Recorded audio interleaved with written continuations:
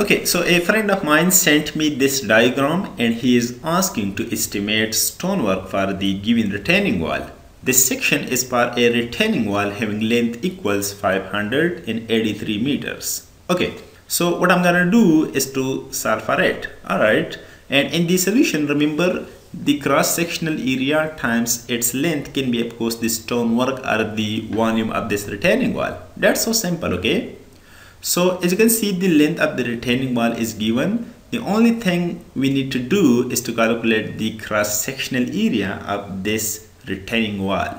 And we can't do it, of course, okay, just by providing one formula. I mean, we can split the diagram into simple geometric shapes, okay, in order to calculate its total cross-sectional area. And I'm gonna do it by drawing you can say two vertical lines, okay, just like that, okay. You can focus on the section of the retaining wall, okay. So I'm just gonna draw two vertical lines to get these 5 geometric shapes.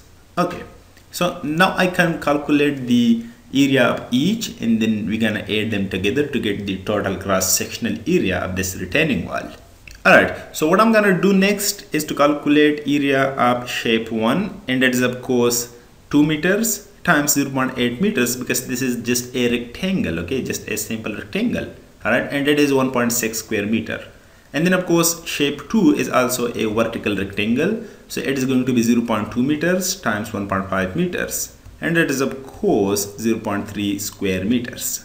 Alright, shape 3 is also a vertical rectangle, so its base times its depth can be of course its area, like 0.6 meter which is its base times 3 meters which is of course 1.5 plus 1.5, okay, and it is total of course 3 meters. So we can get 0.6 meters times 3 meters, and that is of course 1.8 square meter. And then figure 4, that is of course a right angle triangle, okay. So its area can be 1/2 times its base times its depth, okay, or you can say its depth times its base, no problem, okay, like 1/2 times its depth, and it's of course 3 meters because it is 1.5 plus 1.5, okay, just the same thing is we did for shape 3.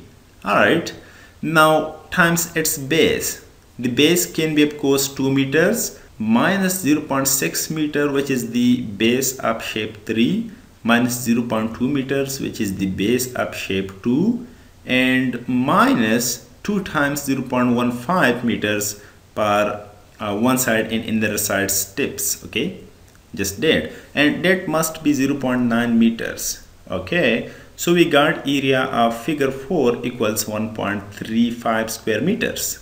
Alright, now only thing we gonna do is to calculate area of shape 5, and that is of course a rectangle, so 0.6 meters times 0.5 meters, and that is going to be of course 0.3 square meters. Now the total cross-sectional area of this diagram of this retaining wall can be of course the summation of area 1, 2, 3, 4 and area 5, and that is of course 5.35 square meters.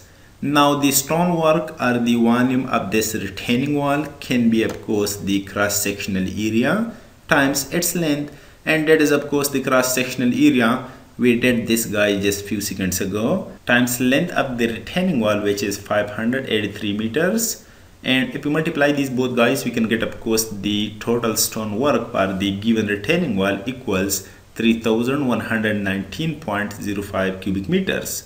So finally we got the answer. Stonework or the quantity of stone for the given retaining wall equals 3129 cubic meters. That's it. It was so simple. Okay, see you in the next video.